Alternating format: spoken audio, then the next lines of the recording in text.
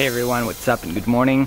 Just dropped the kid at the kindergarten and heading home to have a Skype with the organizer of Creative Mornings Jerusalem. Remember I shared with you going to the Creative Mornings event in Tel Aviv? Anyway, the organizers of the Creative Morning in Jerusalem invited me over to give a talk there, and we're gonna just plan what I'm gonna be speaking about. You know, last week I gave a talk at the IDC, but I don't think it's the same crowd, and I don't actually think that was a perfect talk, and I kind of want to push to the next level of giving presentation and talks. I'm listening to the audiobook about TED Talks right now, so I have a lot of thoughts about how to give a better talk. So we're going to discuss this right now over Skype.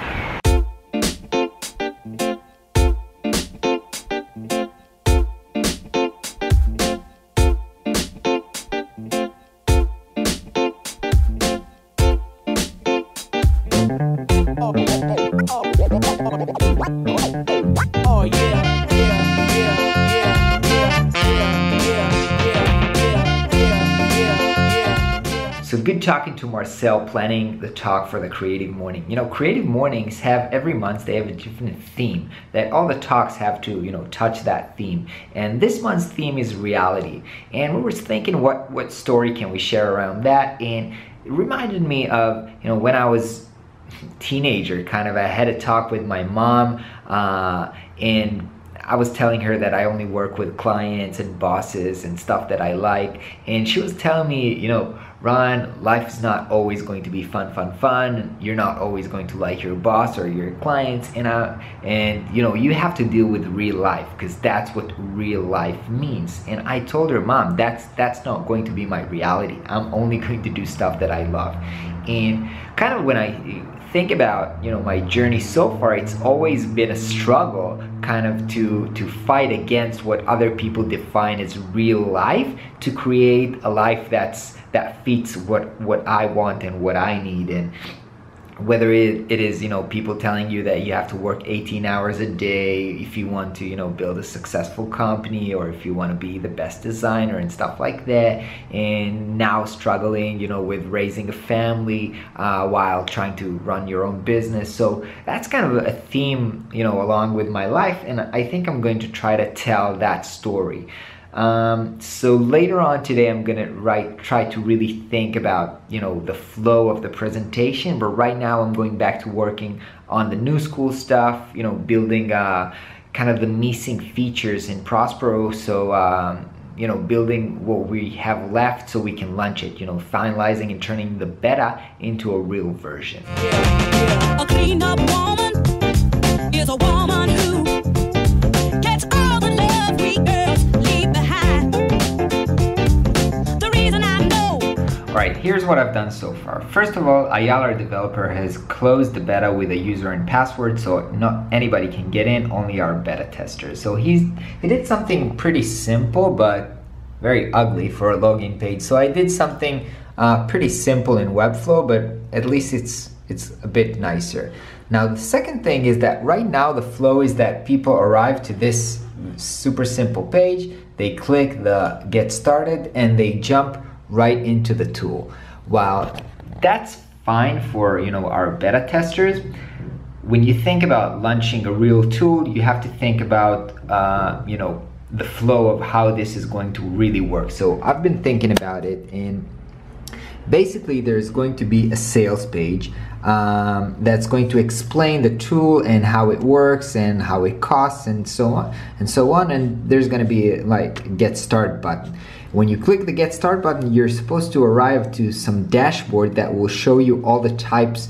If you've created like multiple proposals, it will show you everything, but the first time that you arrive there, it's going to be like add a new proposal, not, you know, going straight into the proposal wizard, but telling you that if you want to create a proposal, when you click it, you'll get some kind of a pop-up that says you have to buy a credit to start a proposal. So currently I'm debating whether I should do like, you can buy 1 credit, 5 credit, 10 credits, or just say buy 1 credit for $4.99. And only after you buy the credit, you're getting to the wizard and then to the editor, and then going back to the dashboard to see all the proposals that you've created.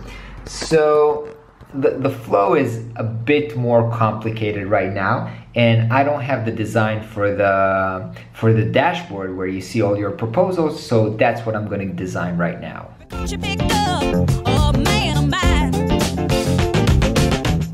Jumping slick was my ruin. 'Cause I found out all I was doing was making it easy for the clean-up woman. Here's what I've created. The first screen is this dashboard. Is the first time that you logged in, you kind of get to see a video that explains to you how to use the tool, and then you can create a new proposals. Here you see that all your next proposals will be created. After you click this, you go into the wizard that creates the proposals, and the next time that you're going to land on this screen, you already see all the proposals that you have created. You can edit them or delete them and create more proposals. Time to take a lunch break, and I'm also going to use the bike ride as time to think about the story and the narrative I want to have for my Creative Mornings talk. Oh yeah, just making it easy for the clean-up woman to get my baby's love.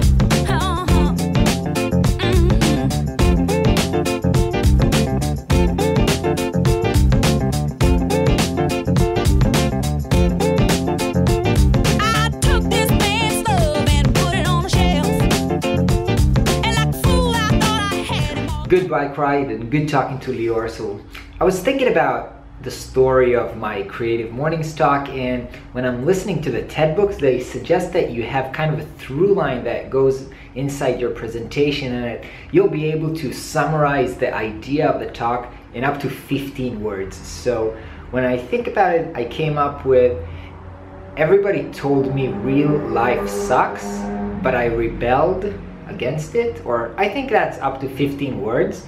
And that's a story I'm going to tell about how everybody told me, you know, that life is supposed to be somehow, you got to work a certain way, and all my life I'm trying to rebel against it, and I'm going to give a certain story of my, you know, my work at a branding agency and then at a startup, and kind of end up with the struggle that I have right now, you know, because my life isn't perfect yet. It's or maybe it can never be perfect, you know. Right now I'm struggling with the fact that I'm really trying to build my own business and client work and run a family, and that's a struggle. That's what I'm trying to figure out right now. I'm not working nights anymore, or not working weekends.